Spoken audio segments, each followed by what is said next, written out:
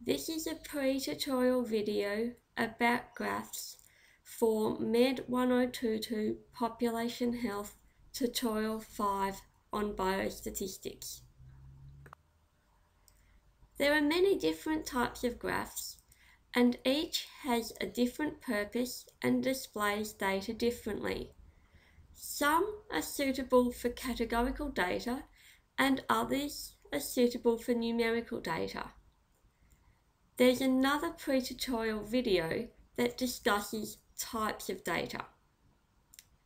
The types of graphs that this video will discuss are bar chart, pie chart, scatter plot, histogram, and box plot. After seeing each graph, I want you to identify what type of data that graph is represented.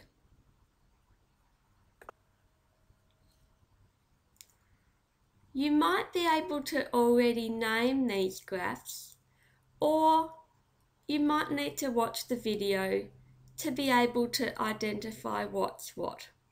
At the end of this video, you should be able to identify which each of these graphs is. So this is an example of a bar chart. The bars, the percentage of births without a skilled attendant, are solid with white fill. By glancing at this graph, you're able to see what proportion of births without a skilled attendant there were in Europe, in Eastern Mediterranean, and in Africa, to name a few of the countries. Also on this graph are two line graphs of maternal mortality per 10,000 live births, that's in the black line, and neonatal mortality per 10,000 live births in the grey line. Have a think about what type of data would be used to graph the percentage of births without a skilled attendant. Is it categorical data or is it numerical data? This is an example of a pie chart. You start with the total population, half are males and half are females. Then you take all the females and divide them up into different age groups of up to 24 years, 25 to 69 years, and 70 plus years. And then from there you take the piece of the pie out, that is the population at risk when you're looking at cancer of the cervix. Note that for a pie chart, the percentages have to add up to 100% or 1. Have a think about what type of data you can graph with a pie chart. This is an example of a scatter plot. On the x-axis, or horizontal axis, is the average number of cigarettes smoked per day.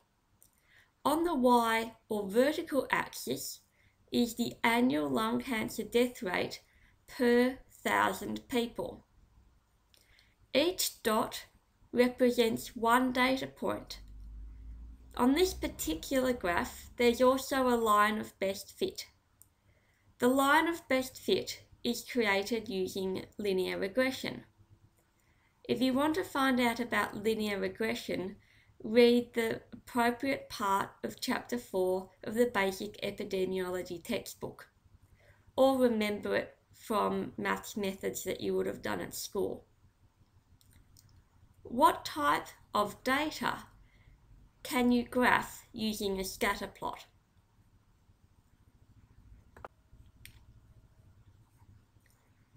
The bars in this particular graph are an example of a histogram. So what this shows is the number of people who had a serum cholesterol between 160 and 190 milligrams per deciliter, 190 to 220, 220 to 250, 250 to 280, etc. If milligrams per deciliter units doesn't make sense to you, look below to the scale of millimoles per litre, which probably makes more clinical sense to us in Australia. The dotted line is the mortality from coronary heart disease, but you don't have to pay attention to that line for looking at the histogram graph. Have a think about what type of data, categorical or numerical, you can graph using a histogram. The next type of graph we're discussing is a box plot. In the top left corner is a box plot of the weight of cardiac surgery patients in Australia in 6 hospitals between 2001 and 2006. You'll see that there are some dots either side of where I've marked the minimum and maximum. The dots represent what the stats package Stata regards as outliers. The minimum and maximum values, excluding outliers, are indicated with a line. Then the box part of the box plot is between the first quartile and the third quartile. Q1 indicates where the first quartile is. That's the 25th percentile. That means that 25% of the values are below that point. Q2, otherwise known as the second quartile, is the median. So that's the middle value of all of the data. Q3 is the third quartile, or the 75th percentile. So that means that 75% of the data is below Q3. Box plots are good for looking at what the spread of the data is. If you look in the bottom right corner, there's a box plot of preoperative creatinine levels in cardiac surgery patients by dialysis status. For people who weren't having dialysis when they went into hospital, the majority of observations is less than 0.2 millimoles per litre.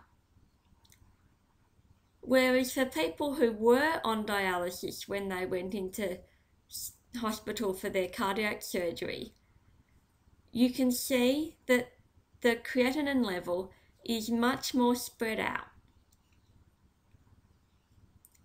We'll be talking about normally distributed and skewed distributions in another video.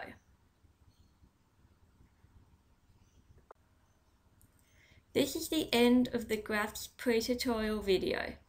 Now I want you to identify what type of data is used to make each of these graphs. See you in class.